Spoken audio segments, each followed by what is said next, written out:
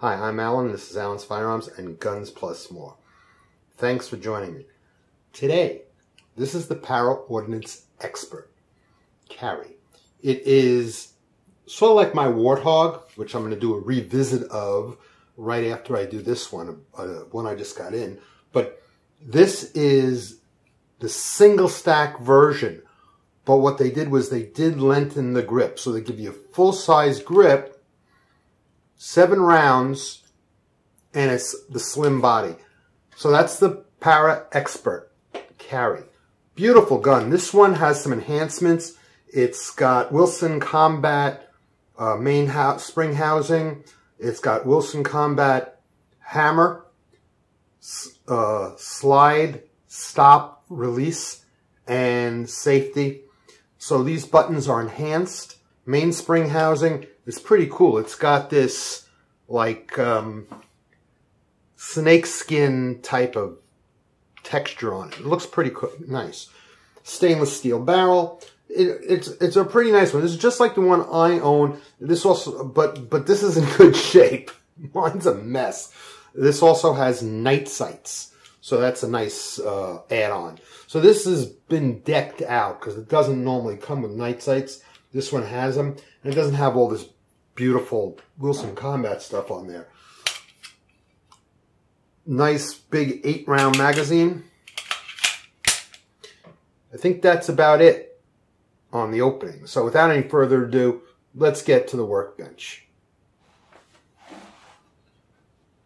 Welcome to the workbench, and here we have the Para Ordinance Expert Carry. This is the way it comes packaged. The lock, the manual, the second mag, and the firearm. Of course, this one has been detailed. It has this nice snake skin textured mainspring housing. It's got this beautiful high polished stainless steel hammer, high polished stainless steel slide release and safety. It has a stainless steel mag release and a stainless steel barrel, which is a match grade barrel. The rest of the gun is the rest of the slide is stainless. The rest of the gun is stainless, but it's got a nitride finish on it to blacken it, and it's also got night sights. Which here is the sight picture. And I wonder if I turn the lights off if you guys can see the night sights glow, which is pretty nice. But you can see the beautiful texture on the shocking and these nice bright parts. I wish I would have put in a nice stainless steel, bright stainless steel trigger. I think it would have gone off so well. I mean, you got the stainless steel barrel and everything else. But hey, you know, they did a nice job. It's gorgeous. So hopefully I'll make a couple bucks on it. It's got a full-size grip on there, 8-round magazine, so you can carry 9 rounds. It is a single action auto, which means the trigger does one thing. You pull the trigger and it goes bang. Pull the trigger again, nothing happens unless it went bang, and in that case, it will eject the shell and recock, okay? Now I'm going to show you how to take this puppy apart. Very simple. Unlike most 1911s where you take the bushing out of the front, this does not have a bushing. You remove the magazine. I put my thumb in here so I can get a grip on the front, and I pull this back to meet that half semicircle in with this.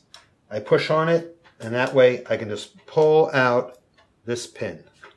Now I can slowly let it go, and it relieves the tension and comes out. There you have it. Now this, we remove this by we push this forward and up, and it comes over, and there we have this. Now this spring, if it happens to come off, has to go on with the open end forward and the turned in end down on the spring end. Now we can push the little cam, the spring housing cam out, And now we can move this barrel. We have to put that cam forward, the lug forward, and now we can take it apart. And there we go. Completely disassembled. So let us now do a cleaning.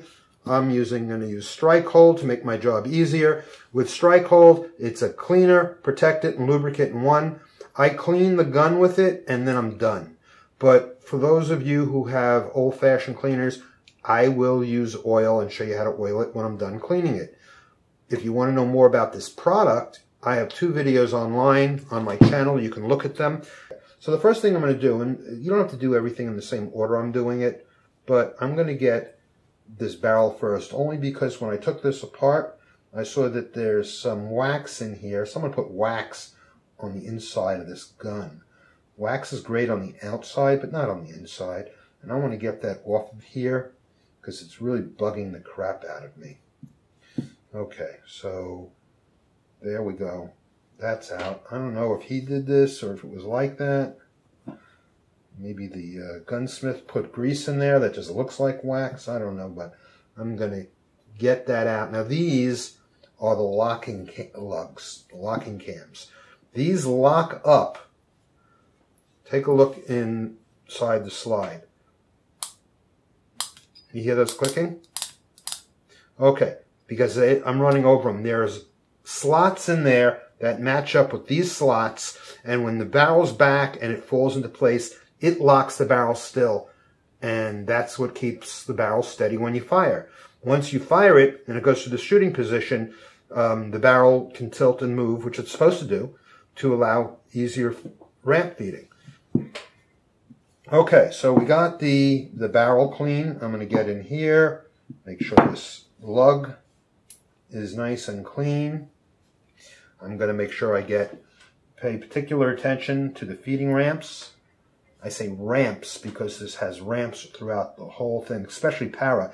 They are known for their special open-end ramps and their systems of rampage.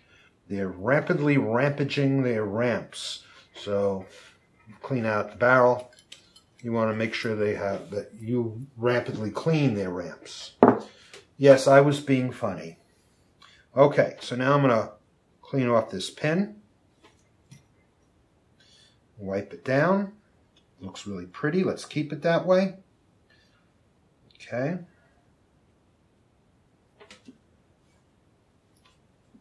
Spring.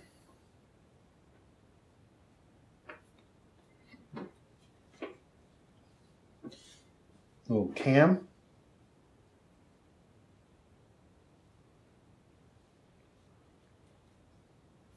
I'm saving the big parts for last for a change. Give it a little variety to my videos. Okay. We're ready for the big parts. Okay, so I'm going to take my stick with some cleaning fluid or Strike Hold, and I'm going to get all in here. I'm going to make sure I get the slide rails. Make sure they're clean, because that's where you get a lot of metal-to-metal contacts. You want to get all the dirt and grit out of there. Otherwise, as your gun is being used, that dirt and grit is like sandpaper, and it's just going to wear out and open up these slots. And as they wear out and open up, you're going to get, I mean, it's fixable, but you're going to get a sloppy shooting gun. And it's fixable if you can find a gunsmith who knows what he's doing, that knows how to tune a 1911. And that has to be done by someone who knows what he's doing. It has to be done by a good qualified gunsmith. Otherwise, he'll just fuck you up good. Okay, and you can see I'm just wiping down all the flat areas. I got in here. Okay, get the back of that. Now what's really important is we got to make sure our battery is clean. Because if we don't get the battery clean, we can have all sorts of problems, especially underneath the power ejector. And that's what the power extractor, excuse me. That is what they have in their gun, and they call it a power extractor. Why? I don't know. Why does Ford call a door? Because I guess it's a door. Okay, so there we go. Let's get on to this on here. Get my rails on my frame, inside and the top. Okay, and then I'm going to wipe down the inside of this. I'm going to check my ejector, make sure it's in good shape. Now, any place that you touch with cleaner, you have to then touch it with oil, because if you don't, what you'll end up with is a bloody mess. After a month, weeks, a year, whatever, all the gun cleaner you use on your gun, wherever you didn't hit it with oil, those areas are going to start to look worn out. You're going to lose finish. Put this on your follower and come up underneath your feeding fingers and wipe down your magazine. And the reason that your gun is going to look like crap is because even if you wipe it, the cleaner off, it's still eating away at your gun. That's what it does. It eats away at dirt. It's going to eat away at your gun. So you have to hit it with oil because it will deactivate it and make it safe. Okay, so here I'm going to go in here. I'm going to clean out the magazine well and the grip magazine well. I'm cleaning it out. Okay, there we go. Okay, so there we go. So now what's left to do? Oil it. Take a cloth, 3 drops of oil, 1, 2, 3. And I'm going to take the first bit of oil and I'm going to oil this place that gets metal-to-metal contact. So we make sure we get our frame rails nice and oiled. And you notice I'm just using an oily cloth and touching oil onto it. Over-oiling a gun is not good. It does not make it feed any better. It doesn't make it slide any better. In fact, it usually screws up the gun. And it gives a place that dirt can attract itself to. That's why I put it on a cloth, because now I'm just wiping it on, getting rid of the residue that's left behind by that gun cleaner, and I'm not over-oiling the gun and making my gun a bloody mess. Okay, so there's that part. Now we have the slide. So I'm going to add 3 more drops of oil. These slide rails, the slide slots. So I put this into the slide slots and a few times up and down, gets it nice and oily. Now I can get the hard to reach areas, and then I could take this off and use my finger and get all of this where I touched it with oil when I opened the gun up. Make sure I get those locking cam slots clean. Now the barrel, cam slots, this cam, ramp. I'm gonna put a little extra oil on here, put that through the chamber and through the barrel, the cam, and the spring. Okay, let's see if I can get this gun back together quick, because I don't want to have to redo. Okay, so here, take the barrel, we put it in the front. Cam has got to be down. Lift the cam up. Spring cam goes in with the little grooves down. Open front of the spring forward. Put that on. Match up your frame rails with your slide rails. You get your lined up in the hole. It would be better if I put it onto the right side, right? Okay. Now this has got to go through both this hole and that cam, the hole in the cam. Now what we got to do is slide this back so that half moon is there. Function check. That works.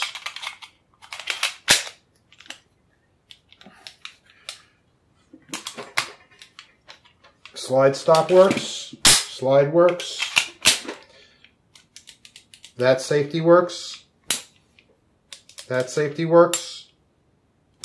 And it discharges when it's supposed to. So there we have it. The Para Ordinance Expert Carry. Hope you enjoyed it. Like and subscribe. See you next time.